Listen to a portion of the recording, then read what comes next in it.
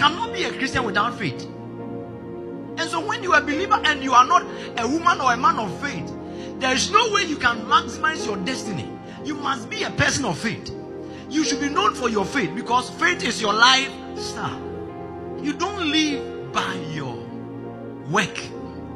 You don't live by your bank account. You must learn to live by your faith. Then your bank account will make sense.